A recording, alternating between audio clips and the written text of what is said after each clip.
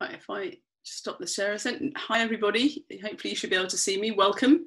This is e-commerce the new normal series from Sell Beyond, and today we're looking at use data to understand consumers on Amazon.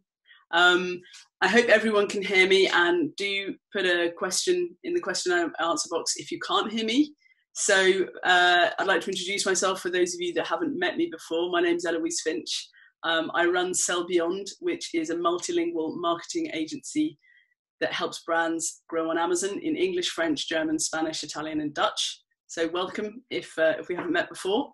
This webinar is being run in partnership with New Anglia Growth Hub. Sell Beyond is based in Suffolk, so New Anglia Growth Hub has been helping us with some promotion.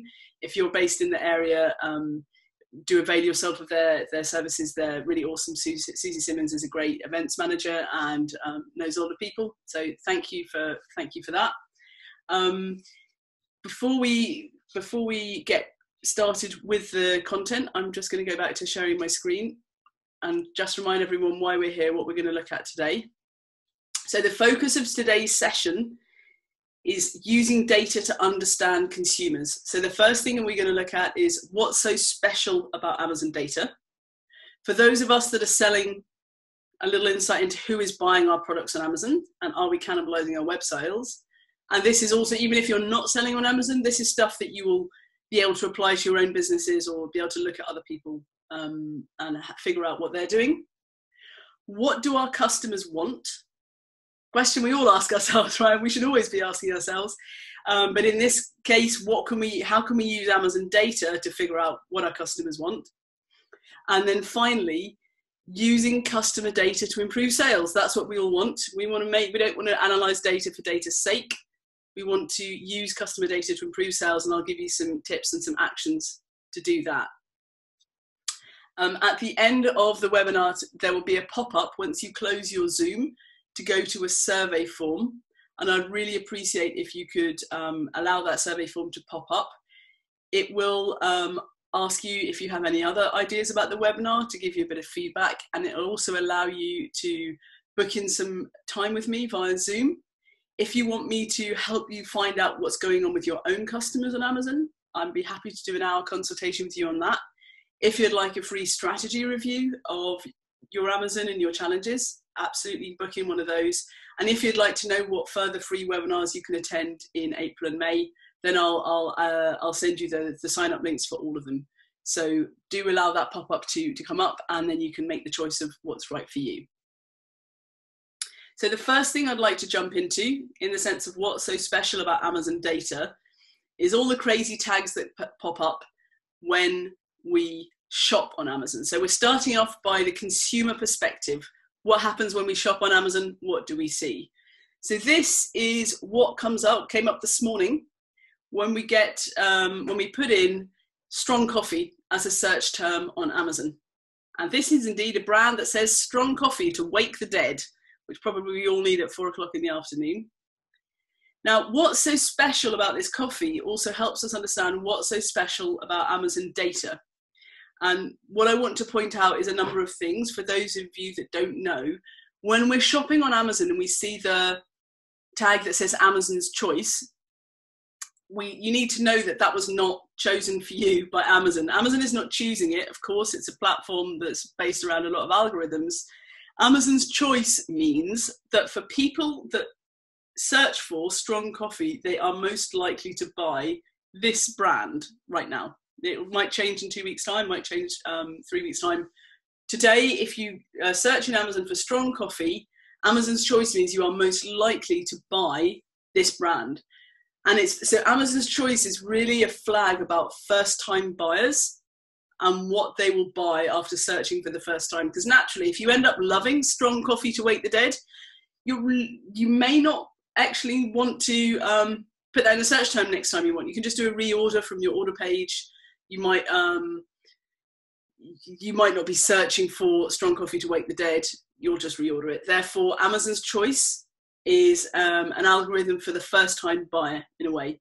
And that's quite important to know. And in terms of customer data, because it tells us what customers are searching for when we have our own product page, if we're selling, this is telling us something different than if we're buying. If we're buying, we think this is a badge that's helping us choose. If we're selling, we want to know what search terms are people putting in, and maybe revisit our store pages accordingly if we're not Amazon's choice. What we also need to know is that there's a lot of Amazon's choices. So Amazon's choice for coffee beans is not the same as Amazon's choice for strong coffee or ground coffee. Amazon's choice is basically a search term report, if you like, that's publicly available to everybody. So this brand here, Solimo, is flavour of the morning for coffee beans, and that's not the same as bestseller. So Lavazza, super well-known brand. The bestseller badge, which is this one, orange one here, that's not based on search term. That's based on sales ranking. So bestseller means that it's in the product categories. In coffee beans, Lavazza is winning that race, and we can all go to our product pages or our competitors or any product we want to and find out who's the best seller. So if we go over here, if you go scroll down a product page on Amazon, you'll get to a section called product details. And if we go on here, let's look at strong coffee.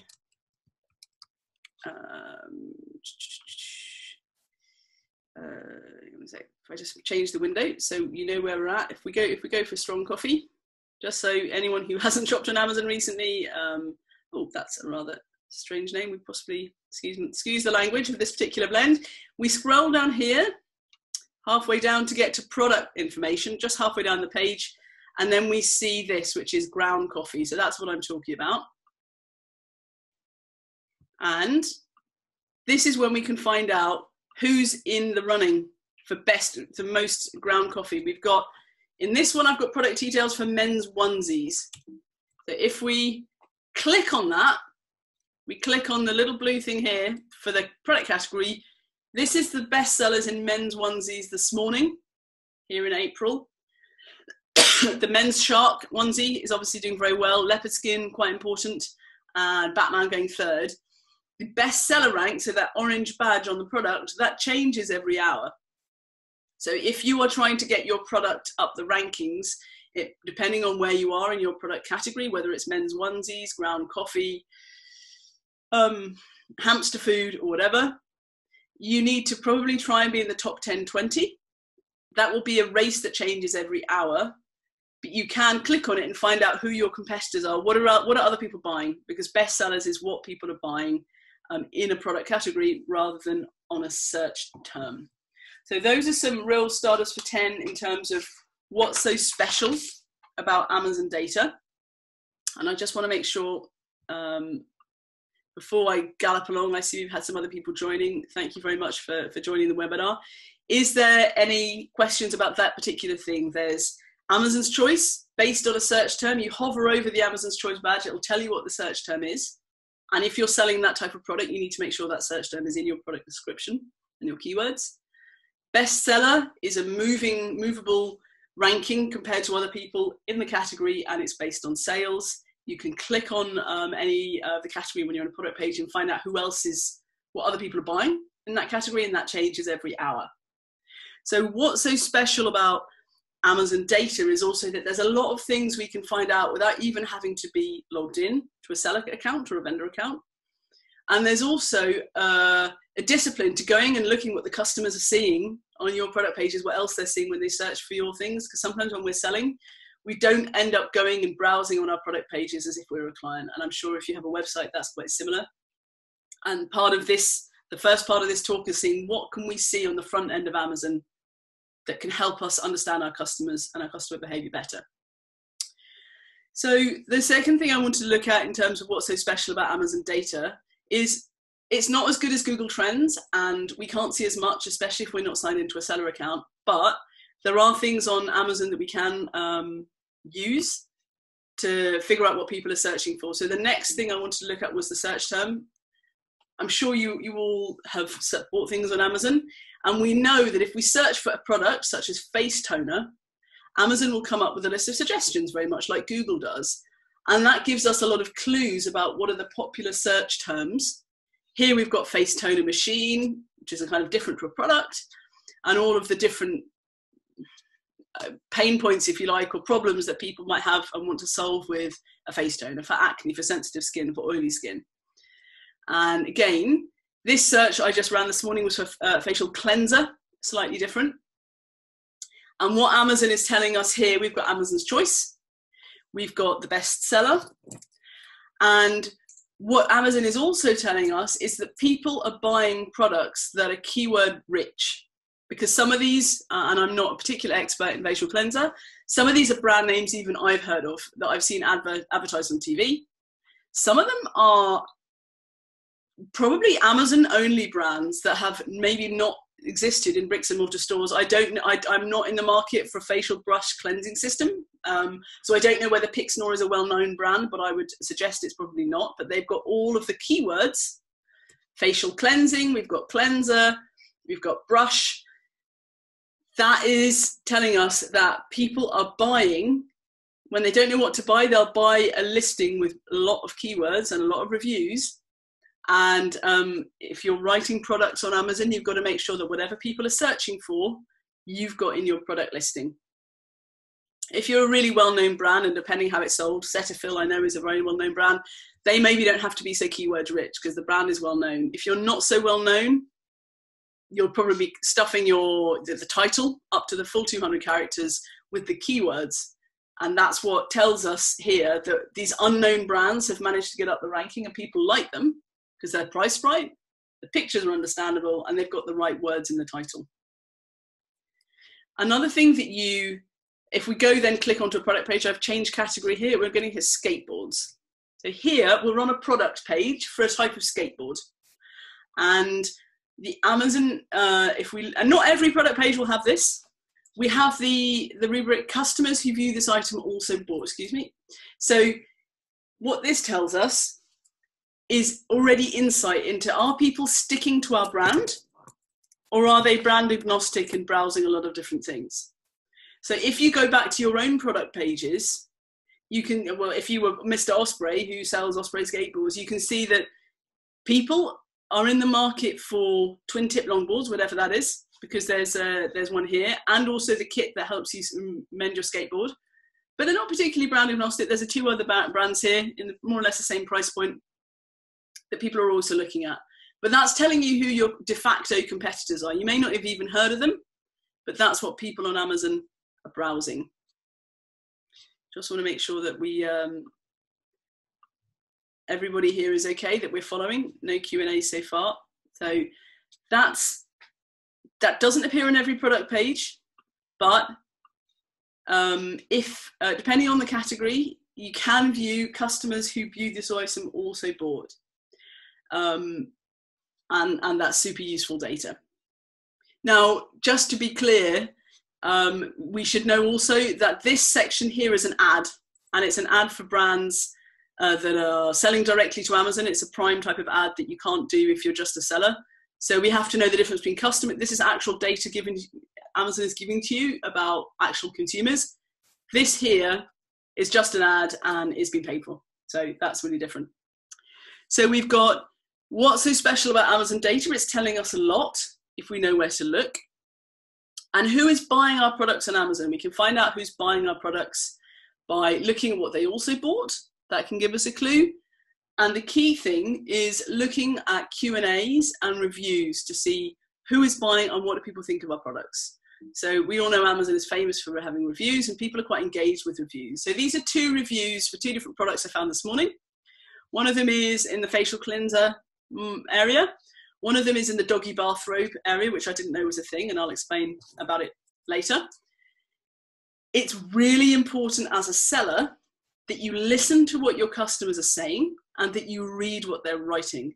And one of the obvious reasons, if you're already selling on Amazon, is that customers will give you the keywords for what they search for, what they think is important. So if you're selling facial cleansers, it may not be a first thing that you'll be mentioning that you can use it with a cotton pad. But obviously people are using that. I have to read through the 800 reviews to look at it. That if a lot of people are mentioning cotton pads, whether it the cleanser goes well onto a cotton pad or not, you need to be thinking, should you put that in the product description or the A+ content? So you're answering a query that customers have. Key ingredient, micellar water. Are you making sure that you've got your hero ingredients listed? The skin feeling, the aloe vera, all of these things, if you're rewriting your product copy on Amazon, you want to go back and look at all of those things. Similarly, with the doggy bathrobe, we have certain types of dogs that people are keen to know, can't use it with that dog. Is it value for money? This is an easier one to do. And if I was in the market, if I was selling doggy bathrobes, I'd definitely be reviewing all of this and making sure that all of these customer pain points are in my product listing. Now, back to the question of who is buying our products on Amazon. You may or may not know, when you're reading the reviews, if you click on the name, here we've got Chloe Rayner, which is an easy one to know, you can find out what else that person has reviewed. So here I've got Chloe Rayner came up today, has only ever reviewed one thing, enjoyed the skin cleanser of this particular brand. Thanks very much, not really telling us. But if we wanted to engage with her, nothing would stop us looking her up on Facebook or LinkedIn and reaching out to her. It's against Amazon's terms of service to do it through the platform. They don't like you to do it, but people, if they do put their names against reviews, you can know where to find them and see whether they were happy or unhappy. On the other hand, this was somebody that reviewed an internet mesh router that I found recently. This guy, on the same day, has reviewed 3 really different products. He's reviewed he's reviewed a book, he's reviewed a mesh router, and he's reviewed a skin moisturizer, and given the same comment to each of them. So that particular person, we might ask, is that somebody who's being paid £5 a review by a Facebook seller? It's the seller who's found him on Facebook. Should we be taking him into account? If he's trolling us, we might have to say, actually, it's not an unhappy customer. It is it's somebody who's been paid to leave bad reviews. But you can tell that just by clicking on the name. Just by clicking on the name here, it'll bring up that page.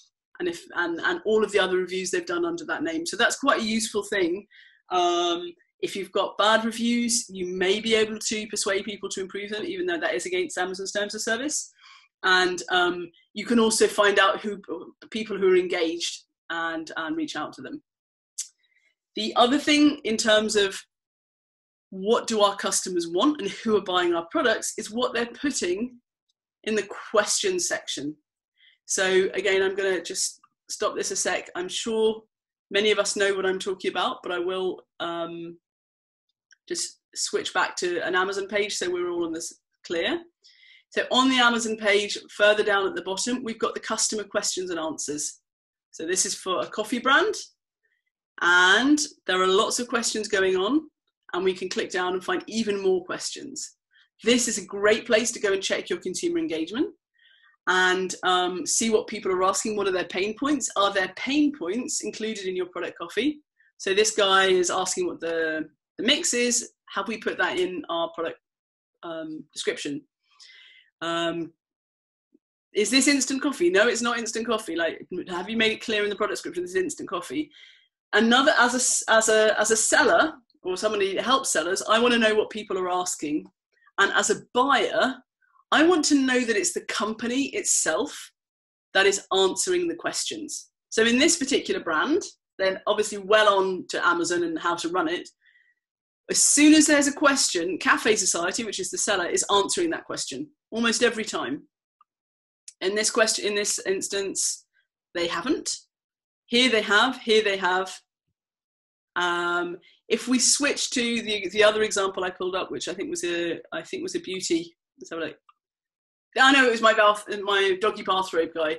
In this instance, it's a customer who's answering it's a customer who's answering the Q&A here. It's a customer who's answering here and a customer answering here. That does not build as much trust. It's the social proof thing that we all need with e-commerce.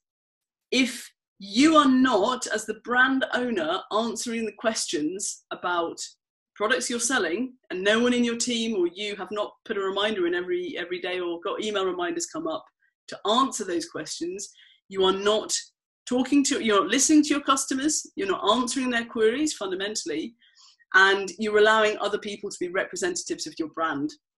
So we can tell, and I can, you know, it's very easy to tell if you go on any product page how actively the brand is managing its listings by seeing, are they ever answering the questions, or is it always somebody else that's answering them?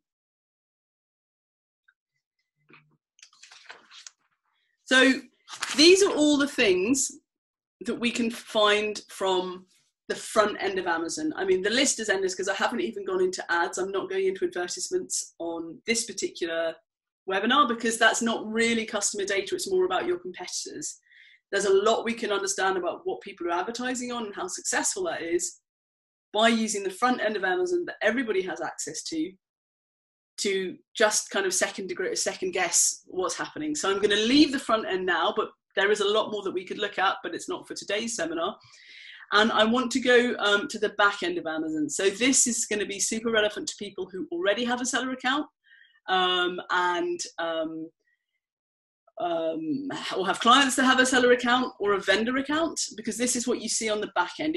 And anyone, frankly, you can start off by selling anything on Amazon. You know, I sold secondhand books for years. When I was on Amazon, I had access to my seller accounts, and anyone can set up really, really easily, at least by putting in an email.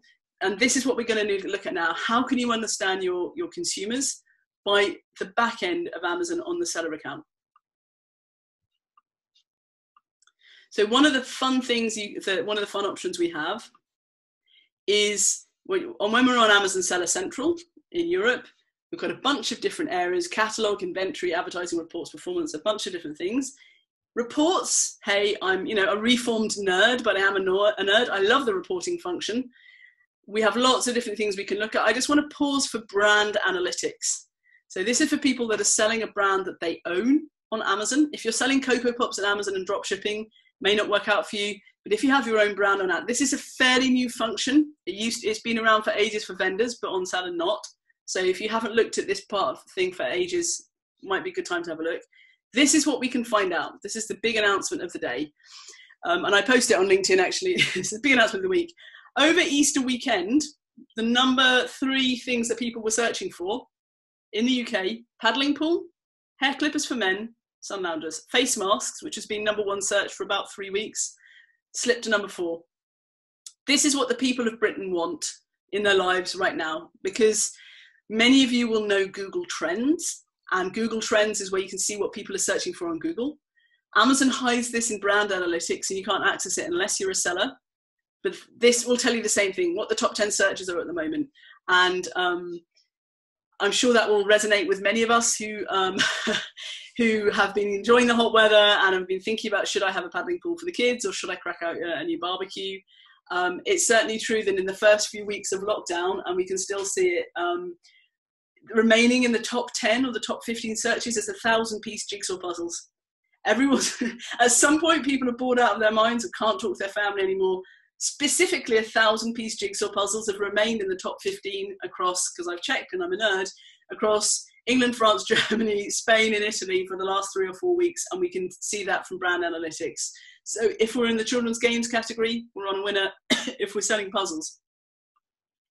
But more seriously, there's other things that we can use on brand analytics to search for trends about what do people want at the moment. So this is just the ranking. It's not the number of searches, it's what people searching most on brand analytics. This is what I found out today, news just in about doggy bathrobes. So please just consider this. I didn't know it was a thing, and I swear I did not know this was a thing until this morning, because what I wanted to give you an example of what we can do with brand analytics, and I search for bathrobes. So we can go into brand analytics and search for and we either do no search term and that'll give us the top 10, or we can search for a particular word. And here I've got bathrobe. I've got, for the month of February, how was bathrobe doing as a search term? And for the month of March, how was bathrobe doing as a search term? And what we can see is the bottom has fallen out of the dog bathrobe market, everybody. In February, dog bathrobes were trending at 64,000 in the search frequently rank. In March, dog bathrobes have gone down to 168,000th search frequency. However, men's bathrobes are on the up. Very low search in February. They are almost as popular as doggy bathrobes in March. And the people of Britain are leaving their dogs behind and clothing their men. or because people are housebound longer, they want new bathrobes and just to lounge around, and that's why men bathrobe are being much more searched for. But joking aside, brand analytics will allow us to make this type of comparison. It's not super easy, and it's definitely not as beautiful as Google Trends, but we can figure out what people are searching for, and also what is the most likely clicked ASIN on that.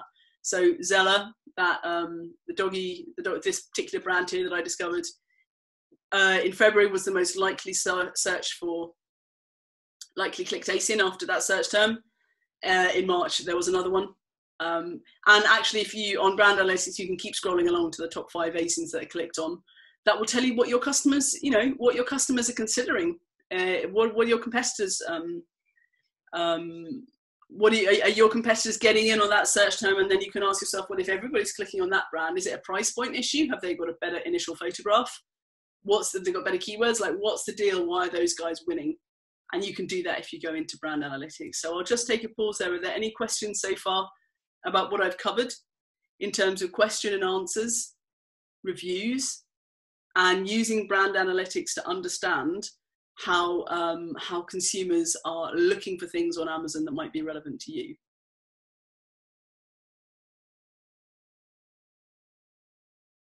Okay, that's good. That sounds, it's all pretty straightforward. So the next thing I'd like to look at, which people that know me will know that I'm obsessive about it as well, is conversion rates, because it's very often overlooked in Amazon because it's so hard to find. And no companies want to look at conversion rates part of their monthly reporting until I turn up, and then sometimes that works out. So in addition to brand analytics, which is something just like Google Trends, we can spend hours looking for what people are looking for and what are they clicking on, and we can really do a deep dive into what our products are if we want to know how our competitors are going.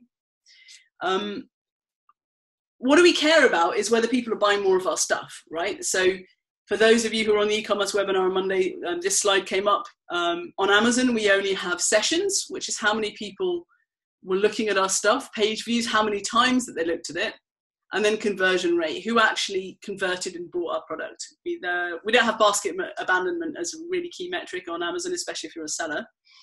So all of this webinar is really for us to say, can we convert more people who are aware of our products and considering a purchase into actual buyers? And as long as we're already selling on Amazon, there's a bunch of beautiful data that will allow us to make actions and actually figure out how we get more people to buy. So this is from business reports in Amazon Seller Central. Let me just slide back a bit so we know where to find it. Amazon Seller Central, go to reports, go down to business reports. This is where you can see all the graphs of your monthly sales and your yearly sales and your week-to-date sales. But if you go to detailed sales and page traffic, we'll get a beautifully horrible Excel that you can view in Amazon, or you can download as a CSV. And the key points I want to show you here, and this is one of my clients, I've anonymized the data, you can't see what they are. We've got ordered product sales, like how much do people buy? There's a B2B element. What we care about here, this is like the hard cash. This is what they bought of the first 7 or 8 SKUs. And then we have the sessions, how many people found the product, how many people then clicked on the product again, what percentage of them then bought it. These are the figures I'd like to us to concentrate on, given the sales funnel: sessions, page views, conversion rate. And to put it simply, if your sessions are under 1,000 a month and you've been selling on Amazon for a couple of months, you have a problem that people aren't looking at your stuff. They're not finding it. For whatever reason it is, that's, based on my experience, the baseline of where you need to be around 1,000. So we can see this particular person, this particular company, they sold 6 grand's worth of product X last month. Not so many people saw it as product Y, which had 1,622 sessions and sold 5 grand. So if I was working with this company on their optimization, I would say, what is it with these products that people aren't seeing them? There's something about it when you do a search term for, I don't know what it was, doggy bathrobe, whatever it is, people are not even clicking. Their sessions is where the people are clicking on the product and the title to look at the product page. If people aren't clicking, why is it? This one has a problem of popularity, these ones don't. So if you remember anything, it's if your sessions are under 1,000 a month and you're selling a reasonably priced competitive product, which is in, you know, more or less optimized for Amazon, then it's like, let's go back in and make this better. The second thing is the unit session percentage. It's the conversion rate. So we could look at page views as well, but I just want to concentrate here on conversion rate. This is the percentage of people that looked and then bought. So what we know from this is, although not so many people actually click on it, when they do, they buy it. So why don't we get more people to look at it? Because once they do click on the page, they buy it. So that's really good. 46 is insanely good for unit session percentage. Whatever that product is, people love it. However, the one that had a lot of looks had fewer people, percentage of people that were buying it. 20% is still pretty good. So we might say, why is it that people love to look at it, but they don't want to buy it? It could be a price issue, but they knew the price when they clicked on it. What is it about the product that is not converting when they're on the page? And then we might want to do a page audit of what can we improve on the page. So the hard and fast rule that I have, again, come out of my experience is if your sessions are under 1,000 per month and you've been selling on for a couple of months, you need to do something. And that something is not just to throw money at marketing. And if your unit session percentage, i.e. your conversion rate, is less than 10%, then you need to do something as well. And to be really clear here, if you only have 20 people browsing your product, that is not statistically relevant to say, oh, okay, I have a 20% conversion rate, because basically nobody saw your product in the first place over a month. So that type of metric is telling us something about the stickiness of the people that are browsing on Amazon and whether they actually like what you're selling. So this is the action points from the webinar today, because you know a lot of this is really going to be based on your products or your clients' products and what they're selling and what you can learn. Is go review all of the things I've showed you. Action points for today. Have you looked at your own product pages lately from the front end? Do you know what people are saying about your product? Do you know what people are reviewing and asking questions on your product? Have you looked, if you can, about what other people are buying once they browse your product and done something about it? What do your customers want? Have you answered the questions and dealt with bad reviews? Then the other challenge is to download your business report for a month, for 3 months, months on months, do whatever you like, just download it already and prioritize the products that have sessions of less than 1,000 per month.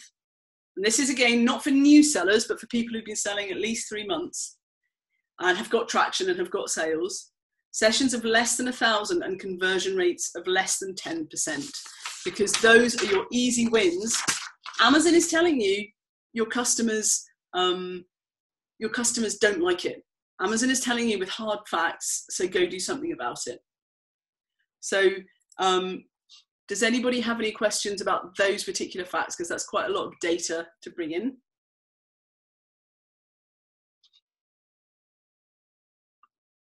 No, we all clear on where I'm going with that? Which is great. I'm glad that it's quite straightforward. So we'll move. I mean, in which case, oh, hang on. Oh, it's a question answer. Oh, it's just something's popped up. Awesome. Okay, Abby, what would be a statistically significant number of sessions to review? That's a great question. If you've been selling on a while, and I believe you have with your company, all sessions are statistically significant in the sense that if you've only got 20 people a month looking at your product, that's telling you that people aren't looking at your product enough. So for sessions, it's every number is relevant. For sessions, if you've got 20, if you've got 10, if you've got 5,000, they're all useful data. That means that when someone searches for pooch bathrobe, your thing comes up and people are clicking on it. So that's all you need to know. If it's 20 a month, you can do something about it. If it's 1,000, you can do something about it. However, what's statistically significant for conversion rate, I would say in the mid-hundreds. So 300-400 upwards, I might look at unit session percentages and say, oh, okay, you've got, let's say 500 upwards. If you've got 10% of people converting, you've got 500 sessions a month, that's probably significant as a conversion rate. But as sessions, any number is important because you need to know already, are people actually clicking on that on your product description when you buy it? Is there any other questions that's coming up from what I've covered? Here's another one. Oh, thanks. That's all right. It's my pleasure. So we've got the issue of, let me just go back and summarize. Take action. Go and look at your stuff if you are selling. If you are not selling, then you have just got a load of fun stuff to nerd out of on Amazon and just really kind of take a second guess of what's going on the platform. As I said at the beginning of the webinar, we are running some others this month, which you may be interested in. I've got next Thursday, writing for e-commerce, how to sell more in words. And this is specifically product pages, product descriptions, that type of thing. Unlock Amazon's hidden potential. That's more about growing on Amazon. If you're just setting up or you're already on it, what are the levers you can make to grow on Amazon, and how do you know what your competitors are doing? And then at the end of the month, I'm doing a webinar on how to launch a new product on Amazon. So that's for people who probably it's appropriate for people that already have a product they know works somewhere else, i.e. on an e-commerce website or in bricks and mortar stores. I'm not a specialist in sourcing new types of products from China and figuring out have they got a USP, but I know lots of people who are. So if that is something you're interested in, I can put you in touch with those people. But launching a new product on Amazon is a skill. There are levers to pull, and if you're doing it in the UK, it's different than if you're doing it in Europe. And I can walk you through that on that webinar. As I said before, once the Zoom closes, there is an opportunity for you to give me some feedback. Tell me what else you'd like to have webinars about, and have a listening consultation if you like with me, and a strategy review. And you can choose that option and make the choice that's right for you on the form that pops up on Zoom after the webinar ends. Oh, there we are. So is there any other questions that anybody would like to cover? This has been a short and sweet overview of how to understand consumers on Amazon from the front end and from the back end. So please do shout if there's anything else that you'd like to know, or otherwise we'll bring it to a close if you feel like you've got everything that you need to from today.